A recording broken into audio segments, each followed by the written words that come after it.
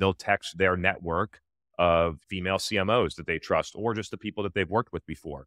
They will go to LinkedIn and post a poll, or they will ask a question, or they will ask a thought leader in the comments, or they'll come on to one of my live events and ask their actual question.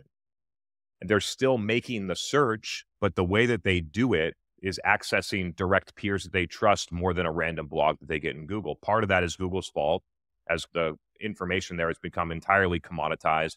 But I don't think it's really that. I think it's that we have access to better information that we trust more now.